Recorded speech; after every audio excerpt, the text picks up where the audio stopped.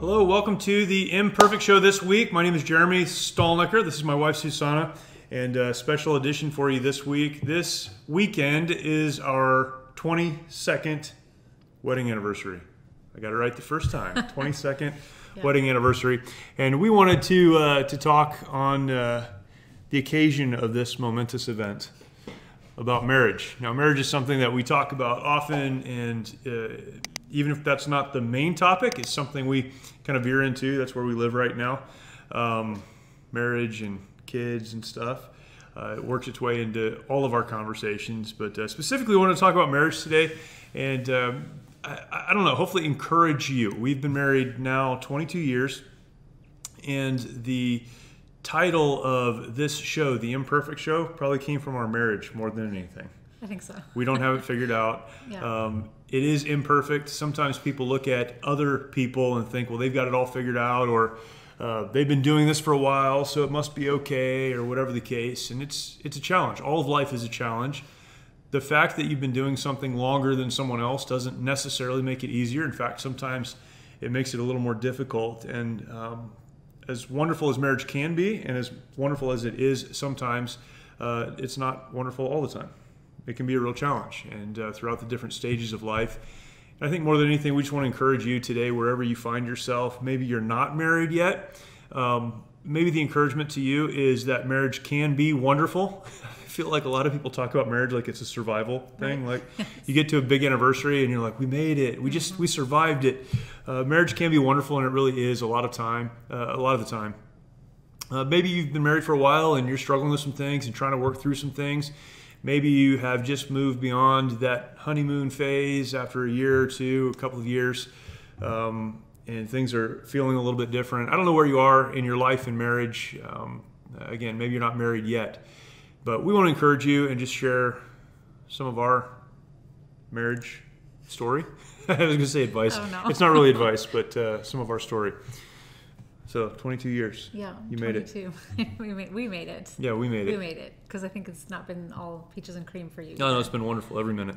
It's funny because today I was watching Molly, our daughter Molly. She pulled out some old videos, and our wedding video was one of the ones that she pulled out, and she was watching it today. And we had to actually find a VCR to watch it. But I was watching a little bit of it with her. I just couldn't. So it's kind of cringy. So it's very 90s. We got married in the late 90s, so it's just, But I was telling Jeremy, I kind of was watching it and I was thinking, man, like sometimes I wish it could be as simple as that. Like we seem so happy and just excited about the future and all of that. And not that we're not happy now, but all of marriage just isn't like that. And I think it was soon after we got married, maybe not soon, but I would say shortly after we got married, we realized that it wasn't all happy, wedding happy and exciting and all those things. And so it can be really difficult. But yeah, I was getting a little sentimental when I was watching the video today, just thinking, man, like I just wish it could be like that always, Yeah, it can be challenging, and I think particularly if you're younger when you get married, maybe it's a blessing that you're naive enough to roll into it. So we got married. We had a year of college left. We were 21. We were 21. We got married in California, but our college was in Florida. So we had kind of the only thing we owned was a Buick Century. So if you've ever seen a Buick Century, it was a burgundy Buick Century. That was the only thing we owned. So we got married, went on our honeymoon, came home, packed up a U-Haul trailer, and drove across country to finish school. We didn't really have a place to live. I had kind of talked to somebody about renting a trailer. It wasn't even a mobile home. It was more of a trailer. A trailer in Pensacola, Florida, where we got married, or where we went to school. And we showed up and moved in there and worked and finished school and then went into the Marine Corps. So you're just naive enough at that point in your life to make it work. And then we had kids, Marine Corps, went to Iraq, came home, worked at a church, pastored a church, and now we're doing what we do now. So a lot has changed in that 22 years. A lot has changed. A lot has changed. And some of it's been great. Yes. Our 4 kids, and I think everywhere we've lived and everywhere we've been a part of something, we've really enjoyed it. But there have been challenges and struggles, and I don't think we were maybe as prepared for adult life as we should have been. We just really didn't know. And so you figure it out along the way, and I think we're just finally starting to figure some things out. So, which, in some ways, like you were saying, is a great thing. If you're able to, there's a lot of things that we've experienced together that has grown us into the people that we are today together. Right. There's a lot of things that we've had to figure out together, go through together, and we wouldn't be able to make some of the decisions that we're making now if it hadn't been for those things. We wouldn't, maybe have the marriage we have now or the relationship that we have now if we hadn't gone through some of those things early on in our marriage. Yeah. And so, that's one of the, I guess, maybe blessings of us being naive enough back then to not know what was, coming, and to not really be, I would say, full-grown adults maybe yet. Yeah. And not really had a lot of life experience to know, what we were going to be facing. And so I think maybe that for us, that was a blessing that we have, had to kind of figure all those things out when we were so young. When you look back, what were some of the biggest challenges of the last 22 years? I mean, we're not dying, so hopefully we have another, at least 22 in front of us. Going back though, what have been some of the biggest challenges in our marriage up to this point? I would say maybe the biggest challenge has been communication. One of the biggest things that we've had to learn is how that different people communicate different ways. And for me, I feel like that's something that I've learned, is that we are really, really different people. And I would say that Jeremy and I are probably as opposite as maybe people can be, maybe personality-wise. We do have a lot of similar interests. Sure. But I think as far as personality, I feel like we're pretty opposite. Yeah. We process things differently, we communicate differently, and so I think just learning that has probably been one of the biggest challenges, is just understanding, okay, just because I am saying this doesn't mean you understand it the way that I'm trying to communicate it. And so I think just understanding that I need to say things in a way that feeds to your communication style, in a way that you will really get what I'm saying in a way that I'm trying to say it. Or when you're asking me, hey, I wish you would really tell me like this when you're wanting this, and me saying that. So I think that's been one of the challenges, just figuring out communication in a way that we understand each other and that we can be on the same page about things. That's one of the ways we're different. When I said what is one of the big challenges, I thought you'd say, this period of time, this place that we were, this thing that we were going through. And instead you said communication. Right. So communication, also difficult. I think that's but we've had some periods of time in our life that were a challenge too. I think that's been through all of the phases of our marriage. I think we've had to learn to communicate, because I think every life stage changes you, and you kind of grow over time. And we're different people now than we were, when we got married, in a lot of ways. And so I feel like you have to learn communication in a different way, kind of in every phase of life and every phase of your marriage. And particularly when you do get married younger, you're still maturing and growing as a human being, and even changing really as a human being, and then circumstances in life and the challenges and so forth change you. So you're married to a person that, a snapshot in time, at that wedding picture, you're a different person then than you are as you move through those phases of life. So when you're married to someone, you have to learn who they are becoming and what's changed, and constantly evolving and constantly learning. And it's interesting when people talk about getting bored with their spouse, or, there's just nothing there anymore, it's not exciting anymore. I know what they mean by that, but we're constantly changing. And I think if you're constantly trying to adjust and learn, it doesn't have to be boring. And again, I get life and how life works, but it doesn't have to be a boring relationship. Yeah, things do change. And I think if we had talked more, especially like maybe now, if I'm thinking about what were some of the more challenging moments of our marriage, probably those first couple of years, I think were one of the more difficult times. And I think if we had learned, maybe talked more during that time about, what we were actually thinking and feeling and all of that, that would have helped us so much during that time, because the first 2 years we experienced so much transition and changes. And we had 2 kids by the time we were married, 2 years. And it was just so much that changed for us. And then I would say probably when we made a switch in kind of our life, what we were doing when you got out of the Marine Corps and we started serving on staff at a church, I would say that too was another time that I can look back on. That was one of the more difficult times in our marriage. It was a period of transition, and we hadn't learned exactly how to do that. Before we got married, I think one of the things that we could have learned that would have helped us too, because I look at a few things. What could have helped us? What could have prepared us? Communication is certainly one of them. How to handle finances was probably another big one, and how to view finances, not handle them and manage them, but how to view finances and how to, there's the simple things of putting budgets together and those things, but why finances are important and how they impact your life. And I think some of the struggles we've had historically have been because we just didn't really understand that for, a significant part of our lives. And that was a real challenge.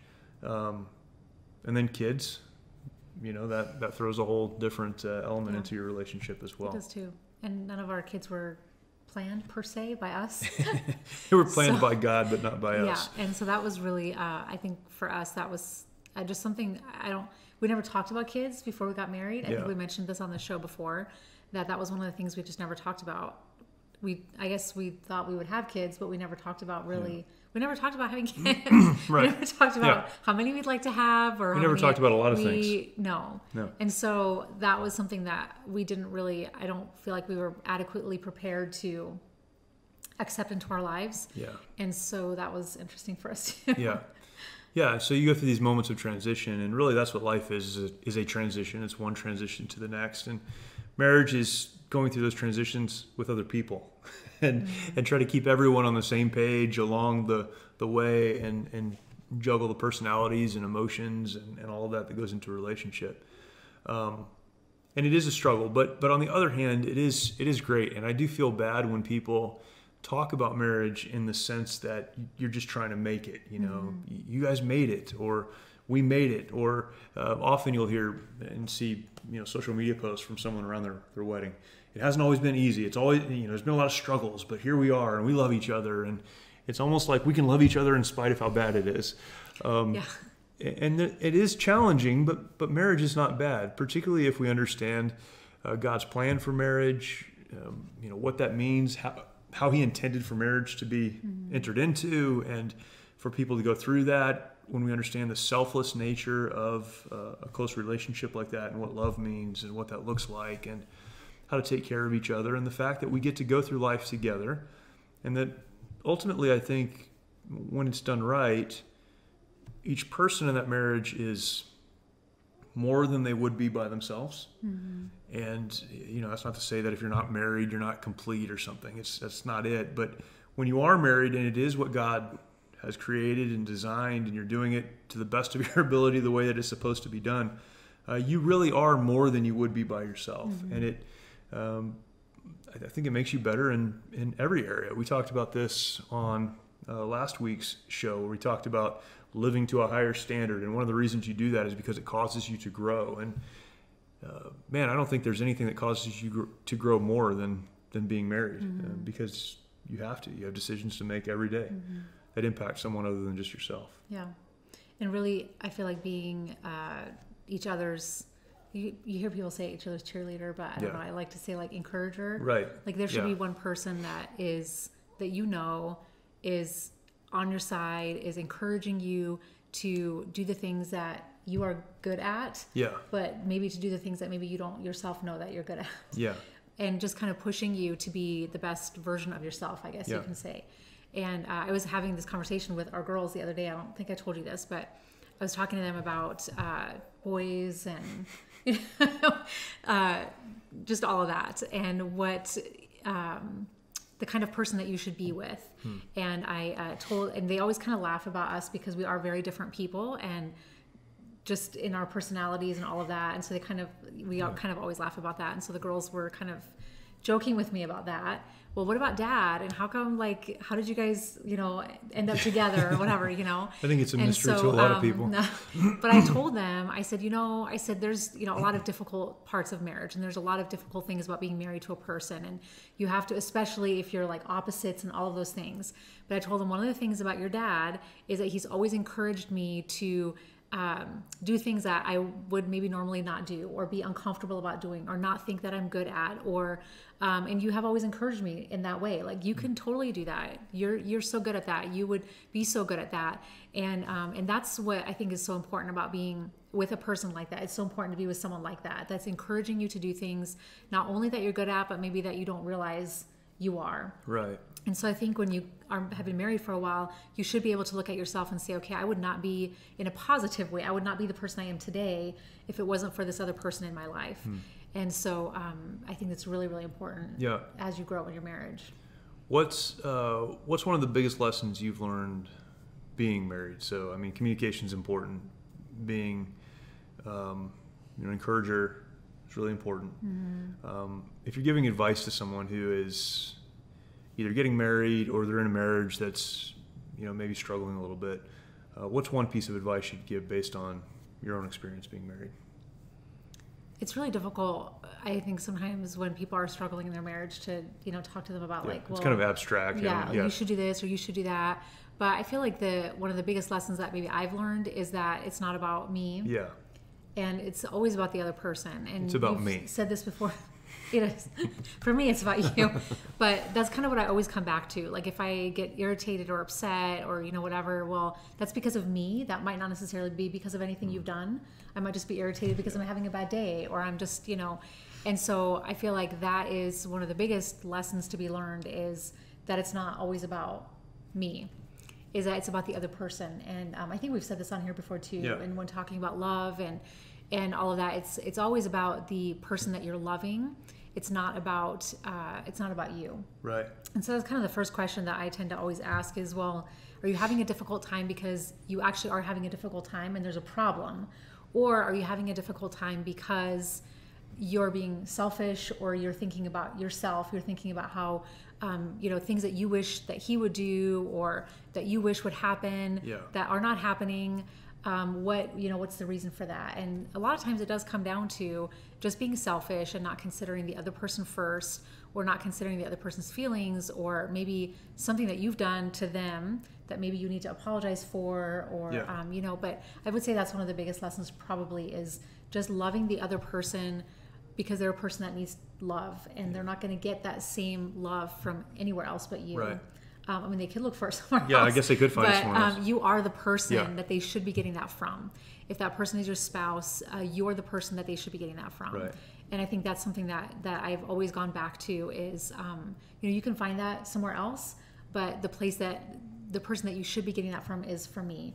And that's kind of, I think. Yeah, I think probably that's, also the biggest lesson that I've learned, and try to communicate to other people. And people will say, I'm getting ready to get married. What should I do? Well, you should, I think you should be a Christian. You should walk with God and understand who God created you to be, and live to be the very best reflection of what God has created you to be. Mm-hmm. Don't focus on what the other person is doing or saying or how they're acting.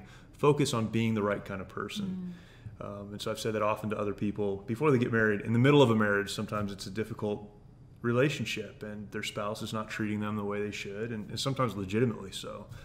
What can I do in that? Well, you can pray and ask God to work in your spouse's heart and life, but what you can do, what you can control, is you can be the kind of person that be the person that God created you to be, to live selflessly, and to really focus on yourself in the right way, not in the selfish way, but in the right way.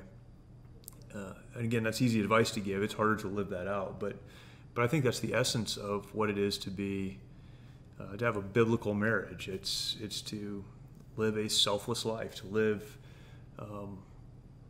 don't marry someone because of what they'll do for you. Mm-hmm. And there's an aspect of that, of course, in particularly an intimate relationship, but it really needs to be more focused on what you can do for them. So I think you're right. I think you could find that somewhere else, but really I don't know that you can. I don't know that someone who would pull you away from your spouse, or someone who would even say they love you and that to get you away from your spouse, they're not doing what's best for you. So really, it's a false love, and it's in the context of a right relationship, a marriage relationship, where that should be found. And again, it's hard to live. I think that's really the struggle, though, is can I live in a selfless way that meets your needs, meets your spouse's needs, and helps them to fully be what God created them to be. And I think when that is right, and particularly when two people are attempting to do that, there's really nothing you can't overcome. And it makes life really worth living. It means you're coming home to someone you care about and someone you decided to love, and it is what marriage was created and designed to be. Yeah. I think one of the things that in more recent years I've really learned that has helped not just myself, but as I've been talking to other people about their marriage and things like that, is a true understanding of biblical marriage. And something that I wish maybe I had learned earlier on. Yeah. But I'm thankful that just in the last few years, that's something I've really started to get a hold of, I guess. And then now in the place where we are in our lives with our kids, being able to teach that to our girls especially, and knowing what it actually means to be a godly wife, and to have a biblical marriage, and that you can't have that if you're not being the person that you're supposed to be, right? Like you just said. And so what actually the biblical roles in marriage look like, and all of that. And I think that's something that really has impacted me just in the last few years. And I've been able to go back to that, when I've had a difficult time, or like, I don't know how to be this person, and just as we're changing even in our life stage with the kids, and all of that, looking to the future. And that's really helped me just in the last few years, not just for myself, but as in talking to other people also. Yeah, I think people did try to teach us that. Maybe. It's a funny thing, though. Before you need it, you don't really realize, right. It's like, or you think that'll be fine. You're like, it makes sense. But I don't know that I really understood what that means until now. And I wish maybe I had made more of an effort to learn, or paid attention, or I don't know.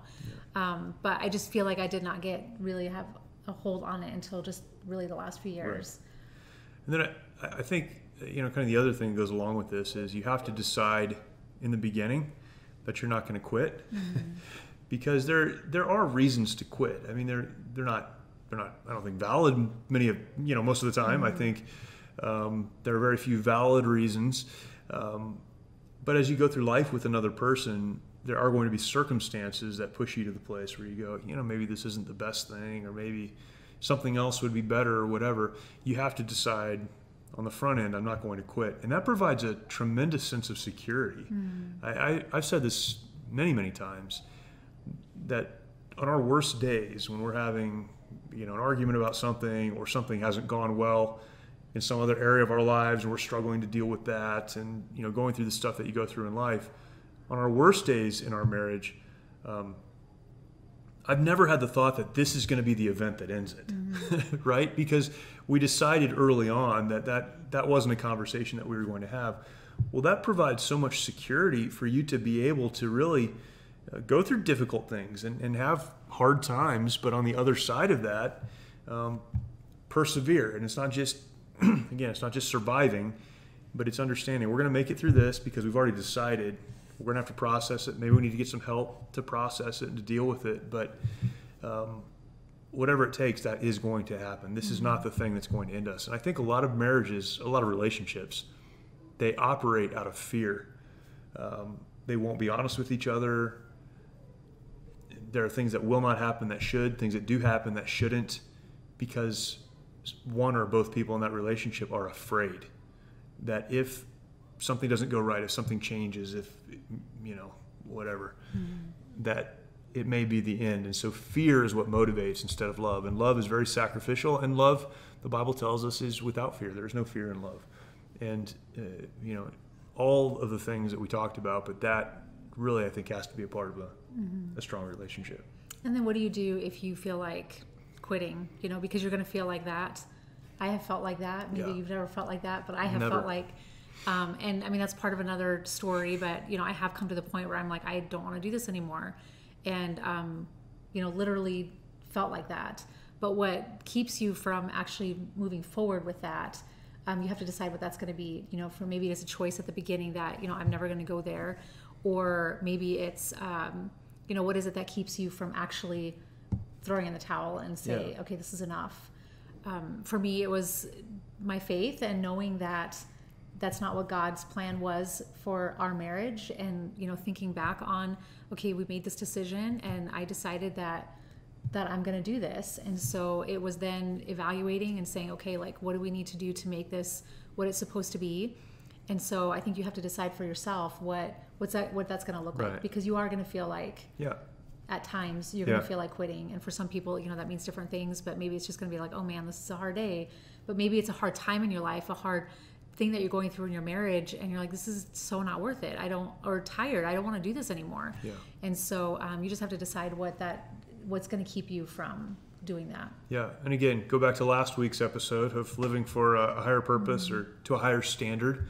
The standard has to be more than how you feel. And so many people, they get married because of how they feel.